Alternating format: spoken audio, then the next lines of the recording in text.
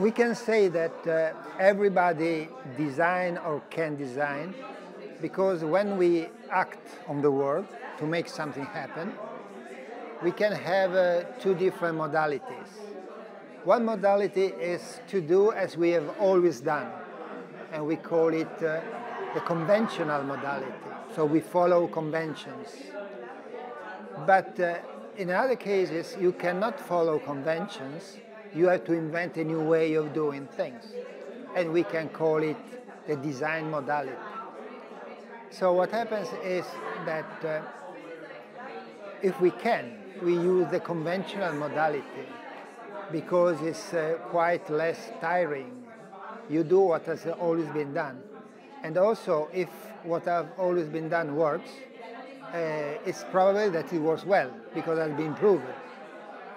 If you do something different, it should be proven that it works.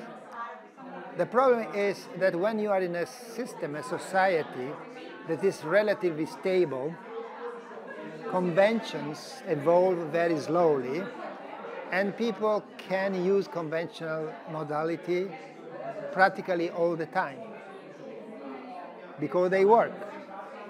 But once you have some rupture, things change fast. You face problems that you cannot solve in the conventional modality because everything changes. In that case, you have to use another capability that human beings have, that is the one of designing a solution. So what happened is that for a long part of the history of the human being, things were moving very slowly, and so practically everything was done in the conventional modality, from the normal way in which people dress, build a house, organize their own life, to the craftsman. When things started to accelerate, progressively, the areas in which it was necessary to use the other modality grew. So at the beginning, last century, was mostly related to the new products and the new materials and the new function of the industrial urban life. And as a matter of fact, the traditional design started there. But afterward, progressively, the change penetrated at every level and in all the society. So practically, the possibility to use a conventional one are lower and lower.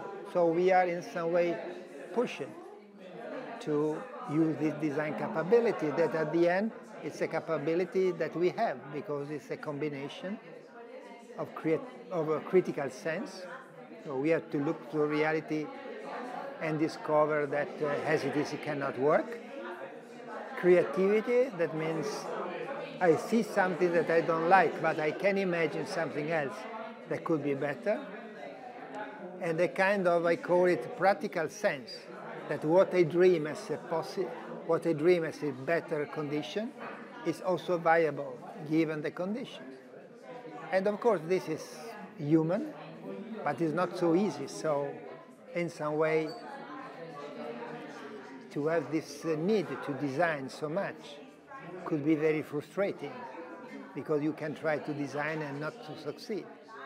And here, in my view, comes a possible definition of who are the design experts and what they have to do. And so we could have different definitions, but following this line, a design expert is somebody that has not only the normal human capability, but has been trained, made studies, done a specific experience that permit to help everybody else to design. So participate to the co-design process, feeding the conversation and helping the design process to go in a good direction. If everything's changed so fast, by definition the design, that is activity of the designer that are people in the middle of all this change, they have to change. So the issue is to understand in which way we are changing.